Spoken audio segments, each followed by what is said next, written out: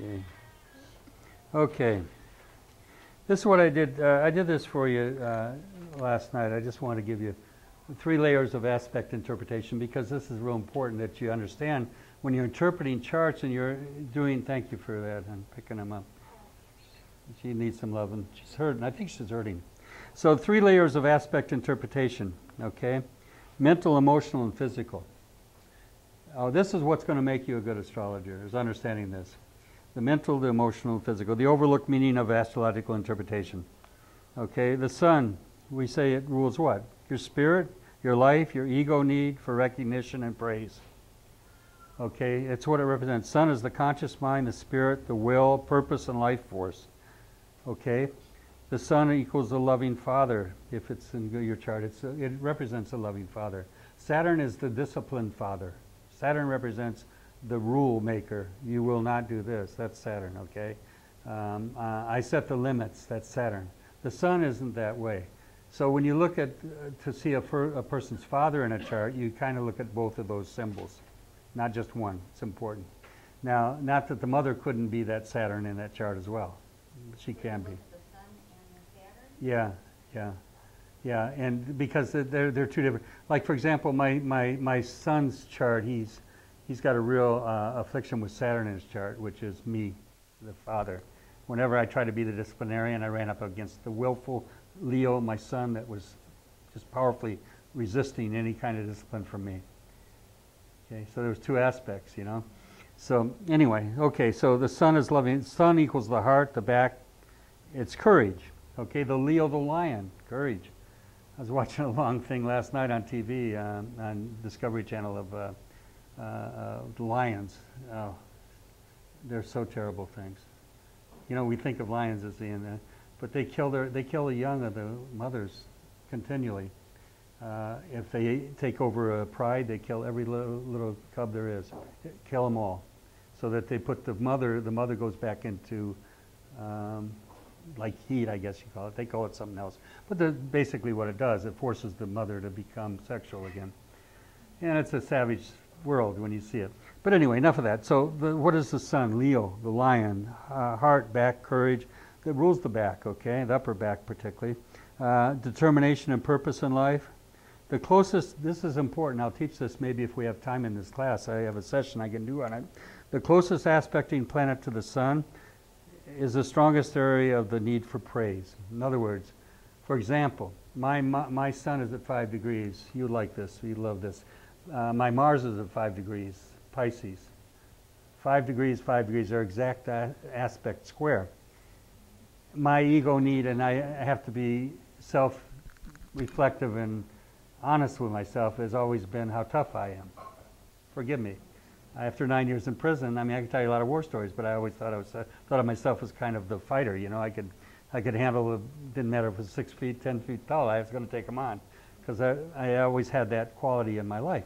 But that's something I needed praise for. I knew it was kind of ego stuff talking. You see what I'm talking about? So here's a positive side of that. One of my students, who I had private tutored for 10 weeks, and then he came back for 10 more weeks.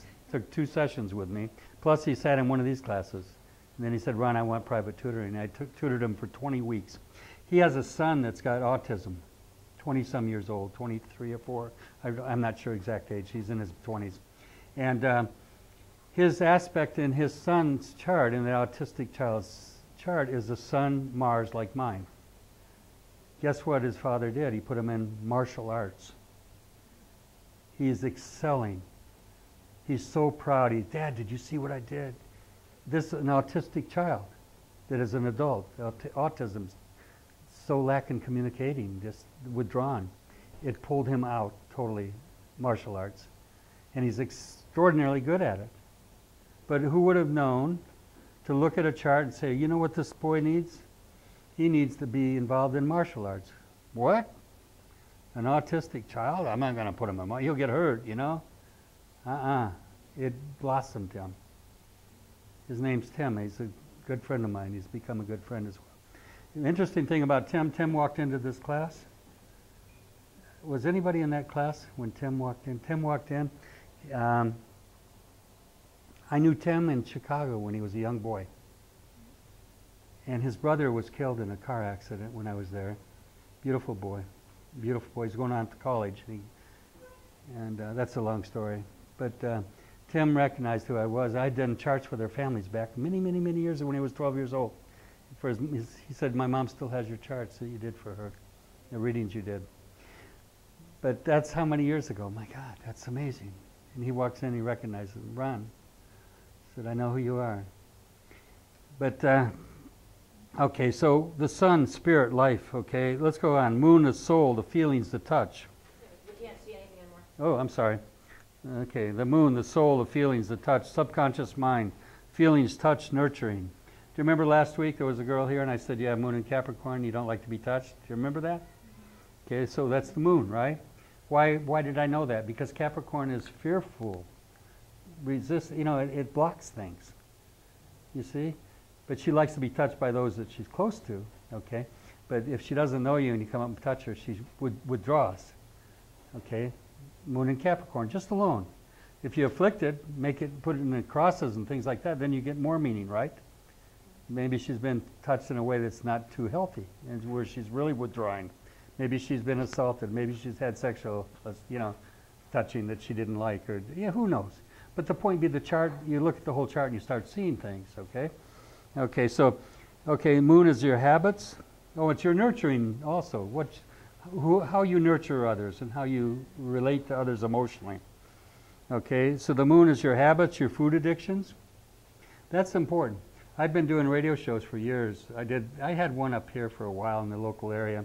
And a lady called in, and she had a really bad affliction with the moon and Saturn. I said, you've got a lot of problems with weight. You've been struggling with it all your life. She about fell over. She's on a phone with me. She became my student, actually. She came to my classes.